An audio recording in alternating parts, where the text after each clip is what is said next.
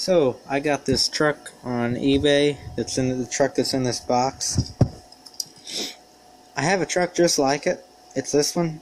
I've had this truck for 5 or 6 years at least. I got it when it first came out.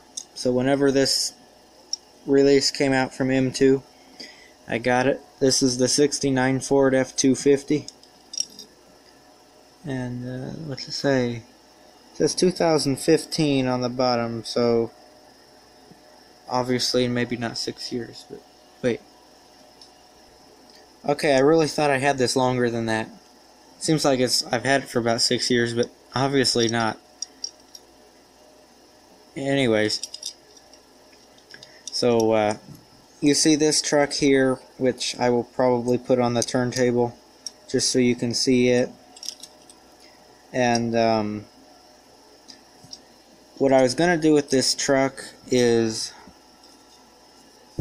I gotta file this down yet, but I was gonna make some,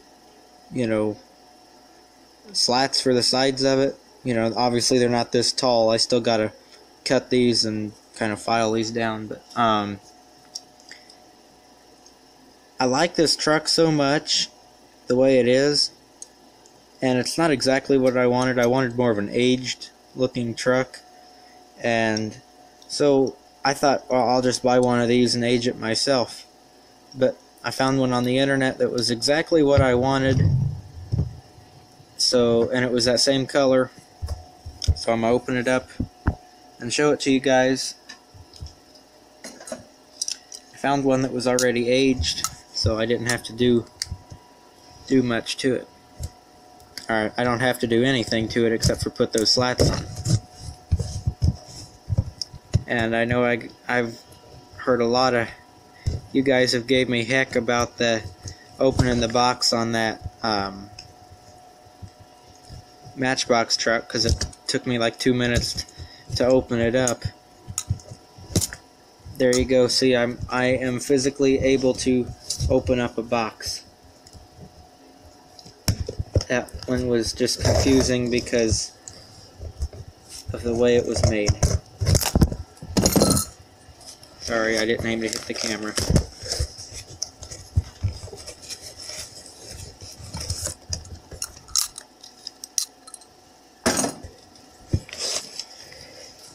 Well, that's funny. Okay, so it was there's a Ford truck in this box, and the first piece of the last piece of newspaper in here, the top one, advertises Ford trucks. So that's pretty funny.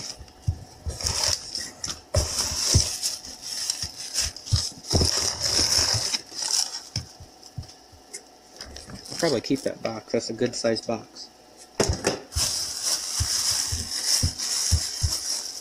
It's also wrapped in a Walmart bag, and I purchased this truck from Walmart. So, although this guy I got this from on eBay probably did too.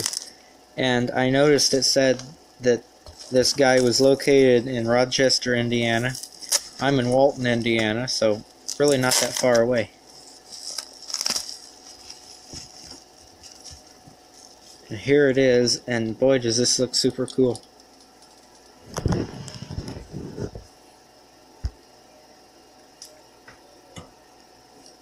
This is so amazingly cool.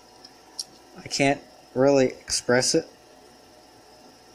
That sounded really dorky the way I said that. But like, he took the time to where you can see where it's rusted out on the sides. This guy took the time to like cut out spots in the fenders so that it matched up with the way it was rusted. That fender's really rusted. It looks cool. This is stuff I wish I was able to do. I'm just not able to do this, so I have to pay for other talented people to be able to do it.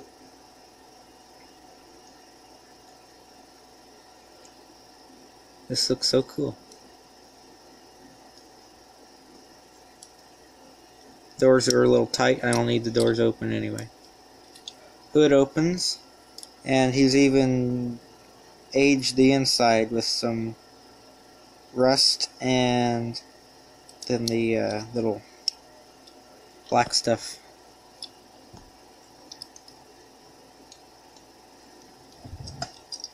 Started out like this. I'm going to zoom. Started out like this. Now it looks like this. Love it. Absolutely love it. And so there you can see on the front, on the sides,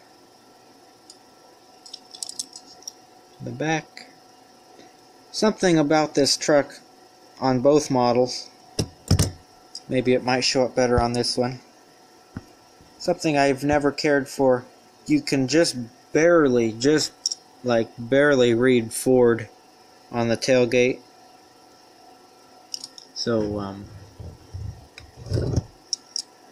I would hope that in other colors you can see that better. The white on light turquoise, I can see why that might be a bit of an issue.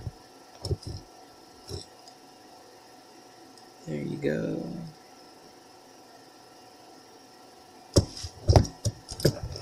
And of course, the top.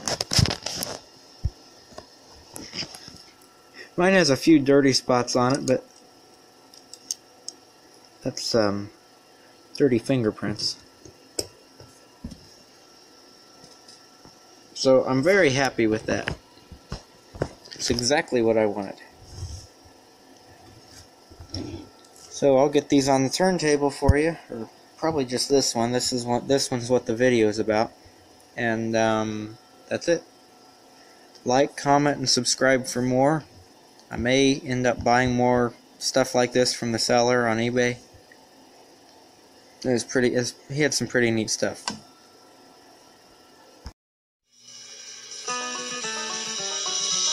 Back to the country where I feel at home. Back to the country, I've been gone too long. Take me on back to the country. Building so high I can't see the sun. They're closing in on me. Car after car on this cold concrete. I need some dirt under my feet.